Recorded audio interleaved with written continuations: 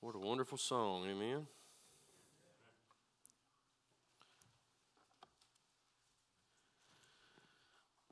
If you have your Bibles this morning, I'd ask you to stand with me.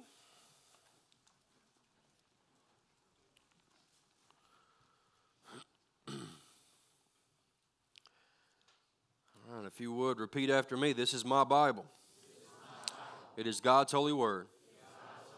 It's a lamp unto my feet, a light unto my path. And I will hide its words within my heart, that I might not sin against God. Amen. You may be seated.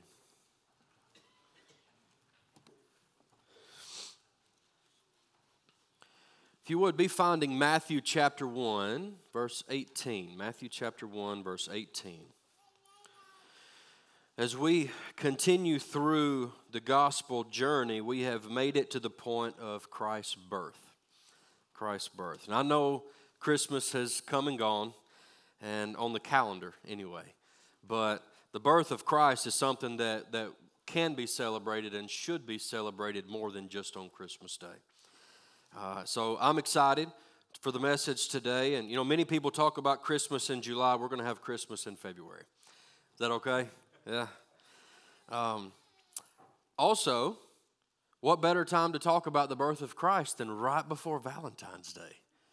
The greatest act of love ever known to man in giving us his very own son right before Valentine's Day. And men, that is a hint. If you have not already got your presents, you need to do so before the 14th, okay? But I've preached over this text several times. As you can imagine, Christmas comes and goes each year. Series of messages leading up to Christmas, on Christmas, after Christmas. I've been preaching for about 15 years now, so I've been over this text several times. But I have to say, I don't think I've ever preached it like I'm about to do so today. God just opened my eyes this week and allowed me to see something that I have never seen before. And the spectacular thing is that it's not a deep theological hidden truth. It's something very plain, very simple right in the text, and just something that I've failed to see up until this week. And so don't you love when that happens? When you go back to a text that you feel like you're very comfortable with and you've read and studied time and again, and God just opened your eyes to more truth, not a different truth, just a deeper truth of what's already there. Praise God for it. So today that's what we're going to look at. And the aim of the text today, I feel, is to show the power of God. More specifically, it shows how powerful the testimony of Jesus can be. The testimony of Jesus. And that's the title of our message today, the testimony of Jesus. A testimony is an account. It is the account of one's life. When you give your testimony, you're simply telling others the account of your life. Who you were, what happened, what changed you, how God came into your life, and who you are now. That is a testimony. It is your story. It is your personal story. It's unique to you. And when we tell our story, we're not only giving others a glimpse of who we are, we're giving others a glimpse of who God is and how He changed our life. That is a testimony. And so God is a part of our story. Matter of fact, God is the main part of our story. He is the purpose of our story. And the good thing is that when we see the testimony of Jesus, not only is God a part of our story, but we are a part of His story. We are a very main part of the testimony of Jesus. So as we see the testimony of Jesus in this text, we're going to see the power that it has to change lives. The power it has to change lives. So Matthew chapter 1, verse 18. If you got it, say, I got it. All right. It says, now the birth of Jesus Christ was as follows. After his mother Mary was betrothed to Joseph, before they came together, she was found with child of the Holy Spirit. Then Joseph, her husband, being a just man, and not wanting to make her a public example, was minded to put her away secretly. But while he thought about these things, behold, an angel of the Lord appeared to him in a dream, saying, Joseph, son of David, do not be afraid to take to you Mary, your wife, For that which is conceived in her is of the Holy Spirit. And she will bring forth a son, and you shall call his name Jesus, for he will save his people from their sins. So all this was done that it might be fulfilled, which was spoken by the Lord through the prophet, saying, Behold, the virgin shall be with child and bear a son, and they shall call his name Emmanuel, which is translated, God with us. Then Joseph, being aroused from sleep, did as the angel of the Lord commanded him, and took to him his wife, and did not know her until she had brought forth her firstborn son, and he called his name Jesus. Let's go to the Lord in prayer. Father, we thank you for this tremendous act of love. We thank you for sending your son Jesus to us. Not only that he would be with us, but he would be for us. That he came for his people. Thank you for your love. Father, I pray today your Spirit would take control of this place. That it would lead and guide in the message, but it would also fill the hearts of every person in this room, so that we might feel your presence and know of this amazing love that we just read about. Thank you, Father, for loving us. In Jesus' name, amen. All right, so to set a little bit of context, the last time that we looked at Mary and Joseph a couple of weeks ago, they had been through a fight, nonetheless. Mary comes up pregnant. Joseph is really struggling with the fact that his espoused wife is pregnant, knowing that it's not his child, and naturally speaking, they had a fight. And the fight was bad enough that Joseph said, you know what? I just don't think I can do this. And so Joseph walks away. Joseph decides not to carry on with the engagement. And they temporarily, if you want to call it, break up. So Mary follows up with a lead that Gabriel had given to her, that Elizabeth was pregnant. And so she travels to Elizabeth's house and spends about 3 months with them. And John the Baptist is born, and we looked at that last week. And then Mary comes back. But while Mary leaves, something goes on with Joseph. And it says there in verse 20, but while he thought about these things, even though Joseph had made the decision to not follow through on the engagement, he still couldn't stop thinking about Mary. He loved Mary. I mean, otherwise, why would they be engaged, right? I mean, it was a relationship that was very deeply rooted. I mean, if he didn't love Mary, then he simply would have cast her aside, went and found another woman, and carried on with life. But, I mean, Joseph, using modern day terms, had been bitten by the love bug. I mean, he was serious about Mary, and he really loved her. And he just couldn't stand the fact that Mary had cheated on him, gotten pregnant by another man, and then was trying to explain it away by using this miraculous story of God giving her a child and that she really was faithful, and he just couldn't take all that. And so he ends up deciding to leave Mary. Now notice the reason for the separation. The reason that he pulls away from Mary is because of Jesus. She is pregnant with a baby who we know to be Jesus, and because of that, Joseph says, you know what? I got to go. It's not my child. I know it's not my child, and you're pregnant with a baby that's not mine. I got to leave. And maybe there's some here today who have been struggling with that same thing in your own relationship. Maybe your wife loves Jesus, but you're just not completely sold yet. And you've been pondering the idea, you know what? If you want to have all this Jesus stuff, that's fine, but I just don't think I can do it. Or maybe the roles are reversed, and maybe your husband loves Jesus and constantly brings you to church, and you're just like, you know what, I love you, but if it's going to be like this, and we're going to have all this Jesus stuff, I just don't know that I can take that. I don't know that I can do that. I mean, it was because of Jesus that Joseph steps away. But miraculously, by the time we get to the end of the story, God, through an angel, gives Joseph the testimony of Jesus Christ. And after hearing his testimony, Joseph changes his mind.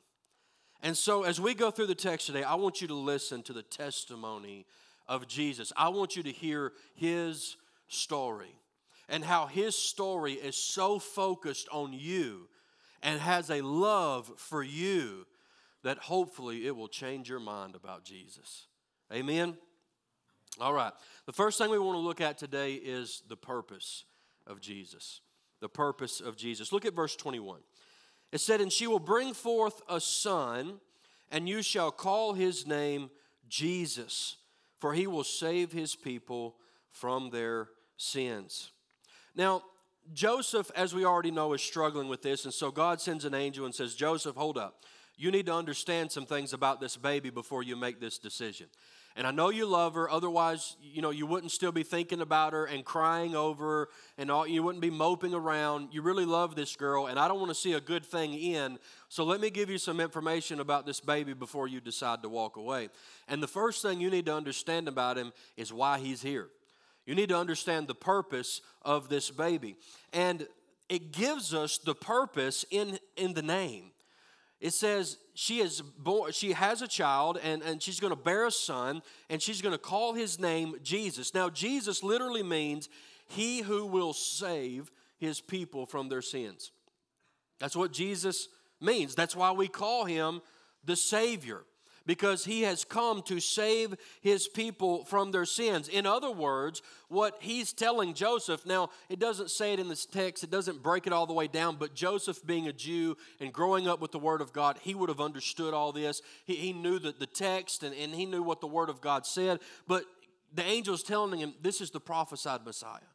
This is the one that we've been talking about for years and years and years. The one who is going to come and deliver his people. And Jesus is going to come and save his people from their sins. And you need to understand something, Joseph. The people need Jesus to come. The people need Jesus. Joseph, all too well, you know what the people is like. You live in Jerusalem. You are a Jew. You know how far that we have fallen from the true word of God. You know what the nation looks like. You know how far we have left from the original meaning of the word. You know how corrupt things have gotten. You know what the world looks like. You see the corrupted religious system. You know what it's like to pay taxes that are unfair, and you know what it's like to pick and choose laws that you're going to follow one day and something different the next day. You see that we need a Savior. Not only that, you're oppressed by the Romans and all this oppression, and you're having to do things that you don't feel is right. We need a Savior. We need Savior to come. And not only that, apart from the corrupted religious system and apart from the rule of the Romans, look at the sinfulness of the people. We need a deliverer. We need a conqueror. We need someone to come back and preach truth and get us back on the right path and get us back into the grace of God. Go back and read the word. You've seen it all too many times where Israel would love God one generation, and the next generation they would fall away. And the next generation they would love him again, and the next generation they would fall away. And we're in a dry season. For 400 years you've not heard anything from me. And now I'm sending you Jesus, my son. And he is going to set crooked paths straight. And he is going to set the captives free. He is going to deliver those who are oppressed. And he is going to lift up those who have been broken down. He is going to make things right again. The people need Jesus. Jesus needs to come. Not only do the people need Jesus, but Jesus wants to come. He wants to be here. Look at what it said again in verse 21.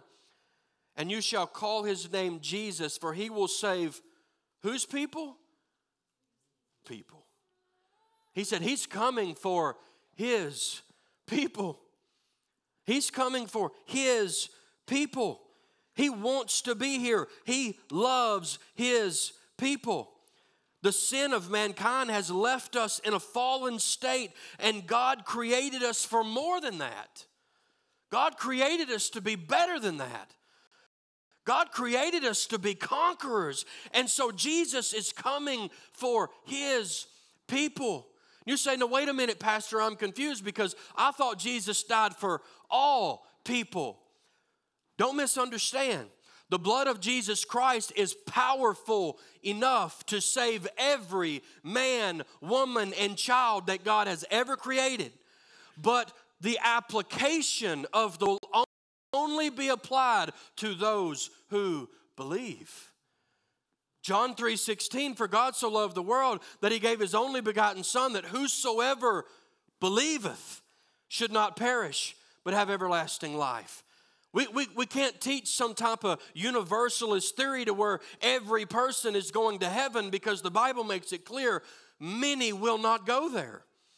Those who will go there will be those who believe in the name of the Son of God and believe that he came to set his people free and believe that he is God in the flesh and that he died for their sins and rose the third day by the power of God and stands as a conqueror and sits on the right hand of God making intercession for them. Those who believe in that will be saved.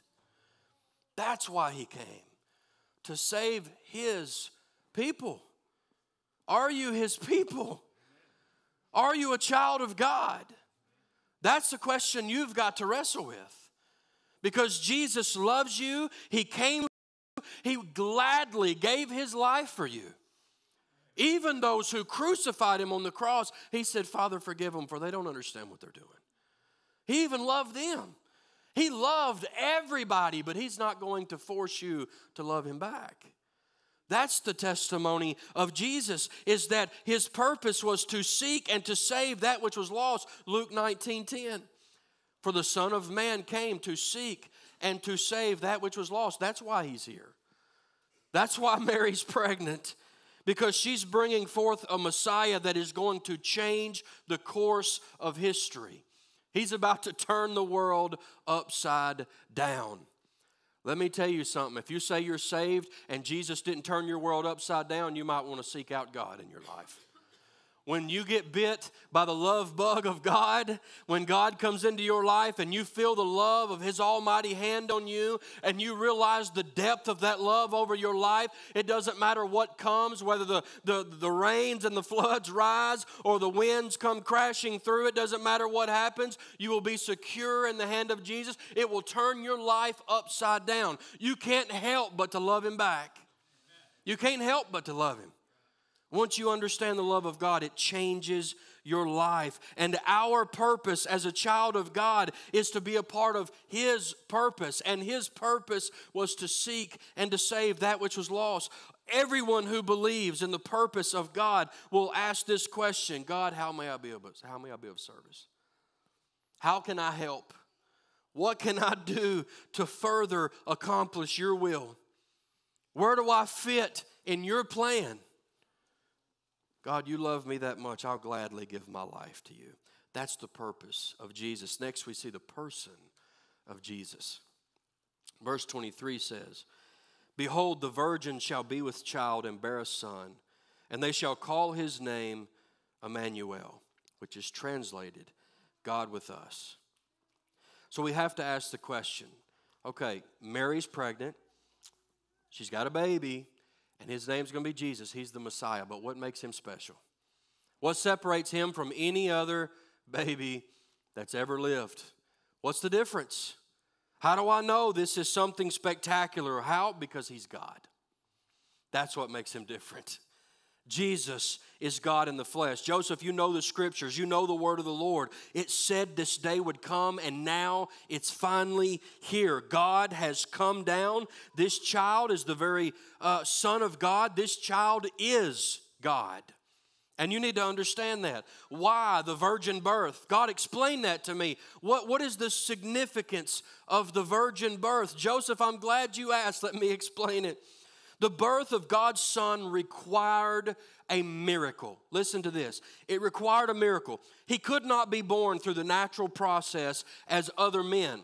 If he were, then he would be considered nothing more than a mere man. Something had to be different.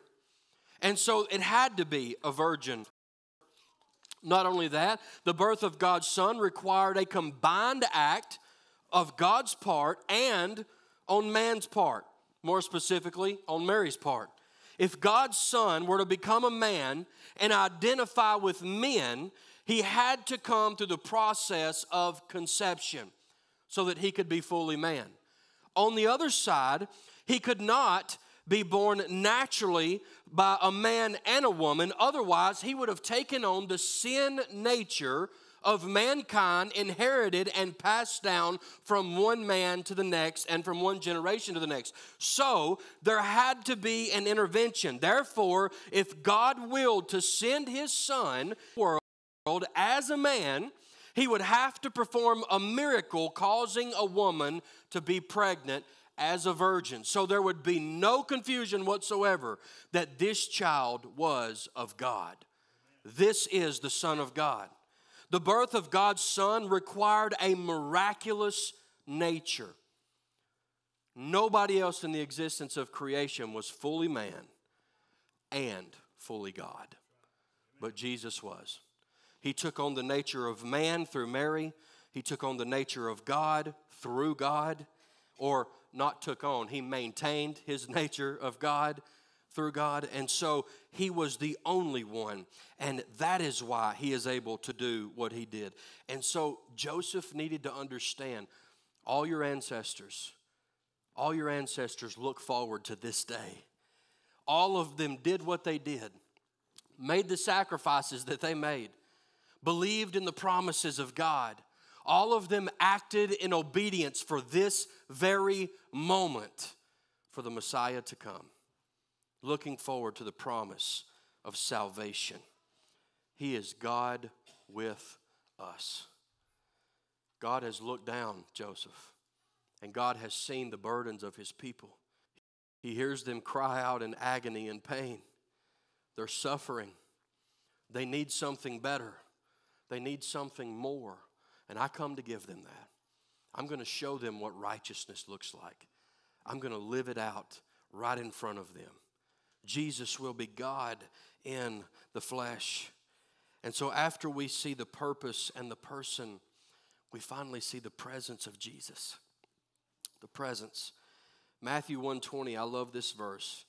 While he thought about these things, behold, an angel of the Lord appeared to him in a dream, saying, Joseph, son of David, don't be afraid to take to you Mary, your wife, for that which is conceived in her is the Holy Spirit.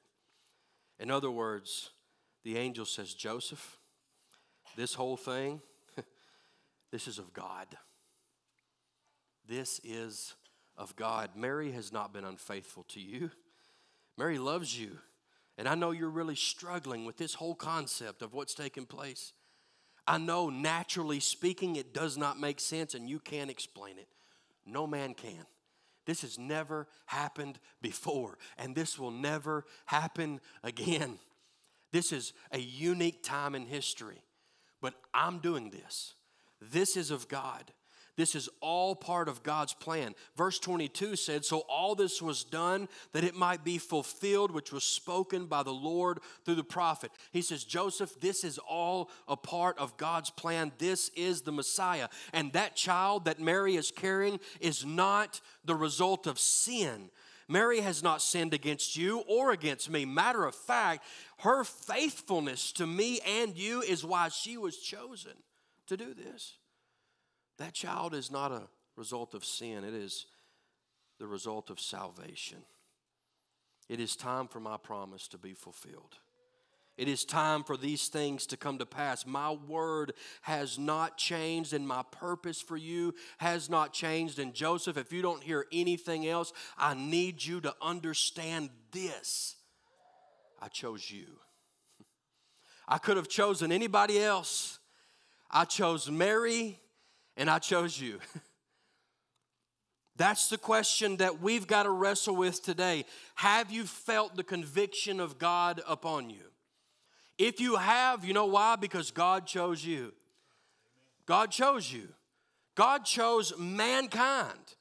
And he sent Jesus to die on the cross so that we could be saved. And we have to wrestle with the same thing that Joseph had to wrestle with, is will I receive God's hand on my life?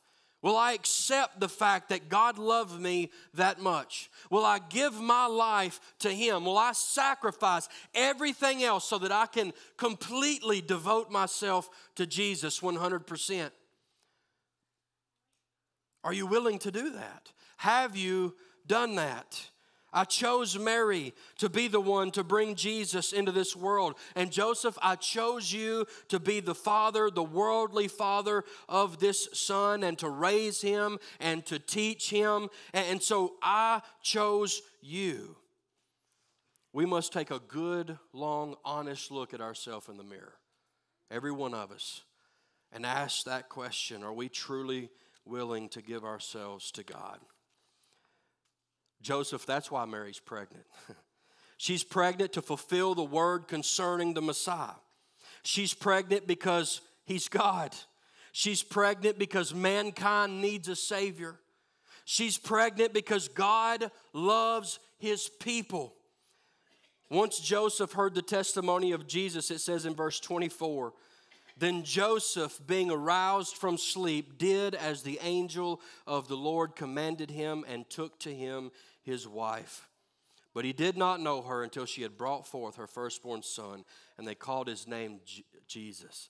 Joseph answered, yes. God, I'll do it. God, I believe it. I'll receive this promise. I'll receive your hand on my life. After hearing the testimony of Jesus, Joseph decided to go with him. The beautiful thing about this is when we see the testimony of Jesus, we see that we're a part of his testimony. Everything Jesus did was for us. Everything Jesus decided to do was with you in mind. When he came to this world, it was because he loved you and he saw your need for salvation. When he went to the cross, it was because he loved you and he saw the need for your salvation and mine and everybody's. Everything he did with us in mind. We're a part of his testimony. The testimony of Jesus can change your life. The question is, are you ready to receive that? Are you ready to believe that? You are a part of his testimony, but will he be a part of yours? Will he be a part of yours? I'm going to ask Brother Tony to come. God's told me to hush. I know it's short and sweet today. As he comes, I want you to wrestle with that question. Is Jesus a part of your testimony? When you tell your story, do you talk about Jesus? If not, I know he sure would like for you to. Come on, brother. Would you stand with us this morning?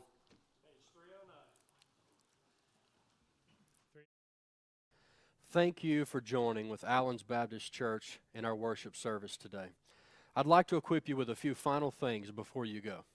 First and foremost, if the Lord has convicted you for any reason through this message, let me urge you to spend the next few moments in prayer. Regardless of the conviction, he is knocking at your heart's door right now, and there is no better time to let him in than the present. If you have acknowledged Jesus Christ as your Lord and Savior today in prayer, we are so happy for you. Remember that salvation is only the beginning of a Christian's journey with God. We would love to be a part of helping you figure out what this new life in Christ means and what that looks like for you moving forward. The screen immediately following this video will have the church's phone number, mailing address, email address, and website posted for you. You can also message us on Facebook as well. If you have acknowledged Jesus as your Lord and Savior, have a prayer request, or would simply like to know more about Allen's Baptist Church and its ministries, please contact us. We would love to get to know you, pray for you, and serve alongside you. We look forward to hearing from you soon. God bless.